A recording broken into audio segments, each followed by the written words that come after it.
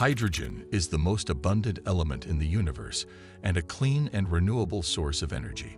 It only produces water as a byproduct when it is used to power vehicles or devices. However, hydrogen has not been widely adopted as an alternative to fossil fuels or batteries because of its challenges in storage, cost, and safety. Hydrogen gas is highly flammable and requires high-pressure tanks or low-temperature liquefaction to store it. This limits its efficiency and convenience for transportation and refueling. But what if there was a way to store hydrogen in a paste that could be easily carried and refilled? That's what a research team in Dresden has developed. A magnesium-based power paste that can store 10 times more hydrogen energy than a lithium battery. This means that hydrogen fuel cell vehicles could travel longer distances and recharge faster with this power paste. We will explain how this power paste works, what are its advantages and disadvantages, and what are its potential applications and future plans. Hydrogen is the simplest and lightest element in the world. It has only one proton and one electron in its atom, and it can bond with almost any other element. However, this simplicity and lightness also make hydrogen hard to find and use on Earth. Hydrogen is so light that it escapes the Earth's gravity and floats into space. Most of the hydrogen on Earth is in the form of compounds, such as water or methane. To use hydrogen as a fuel or energy source, we need to separate it from these compounds, which is a complex and costly process.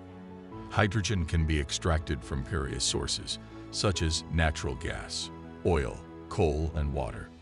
However, each source has its own advantages and disadvantages in terms of cost, efficiency, and environmental impact.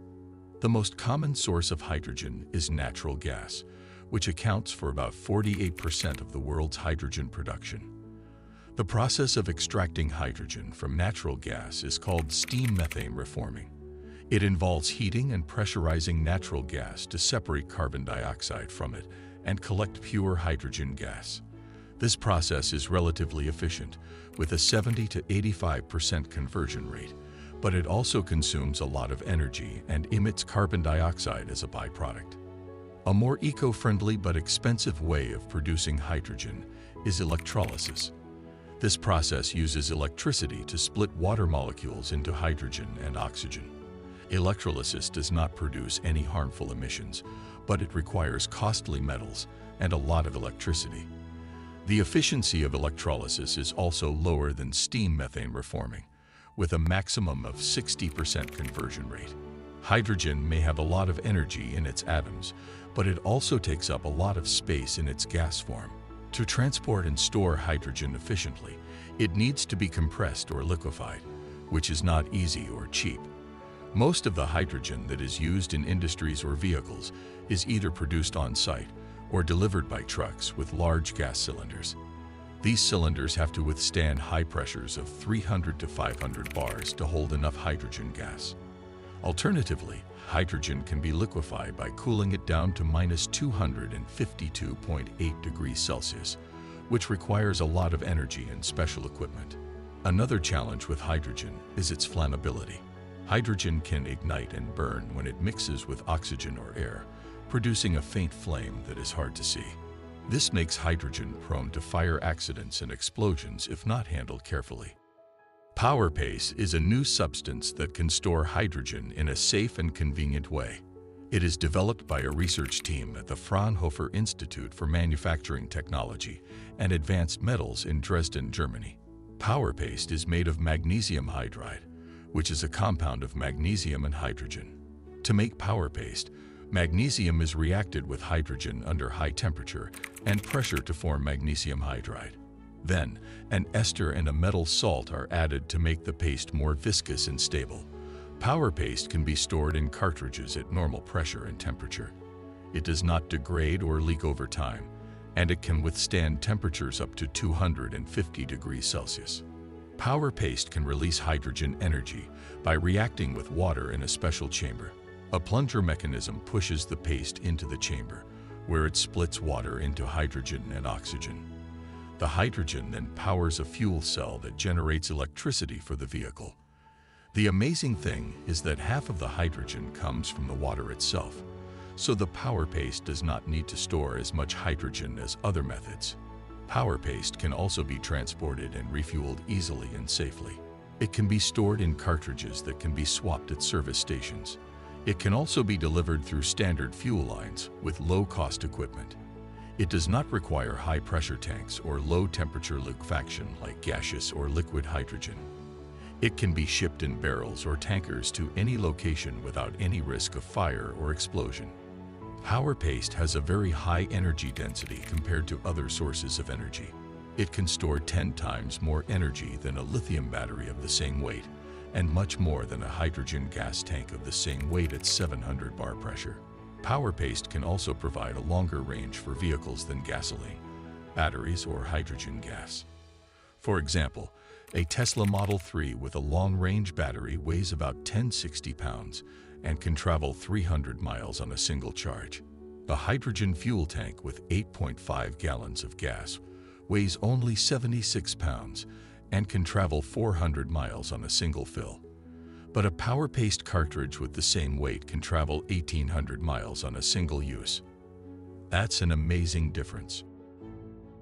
Power paste may have a lot of advantages in terms of energy density and range, but it also has some drawbacks in terms of cost and convenience.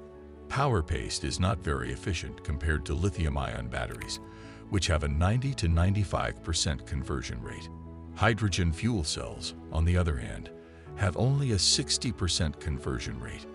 This means that power paste users will need more fuel and spend more money than battery users. For example, an average American driver who travels 41 miles per day or 1,200 miles per month will need to recharge a Tesla Model 3 4 times per month, which will cost about $120 in the US.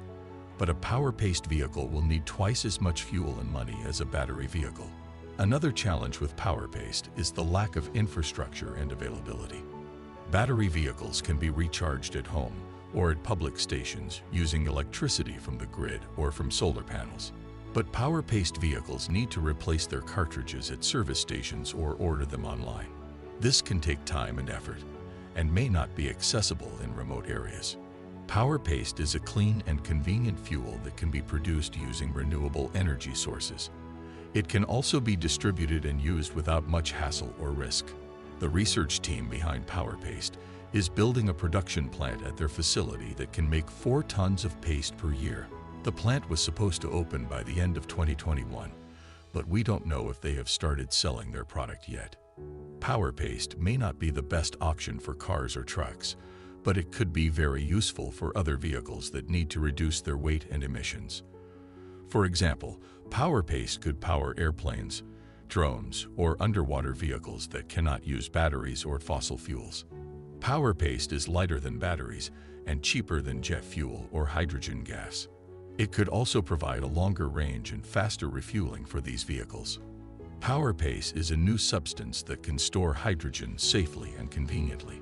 It has 10 times more energy density than lithium batteries and can power various vehicles and devices. In this video, we have explained how power paste works, what are its benefits and challenges, and what are its potential applications and future plans. Thank you for watching this video. I hope you have learned something new and interesting. If you like this video, please give it a thumbs up and share your thoughts in the comments section. What do you think about power paste and hydrogen energy? Do you think they can replace fossil fuels or batteries in the future? Let me know your opinions and suggestions. I'll see you next time with another exciting topic.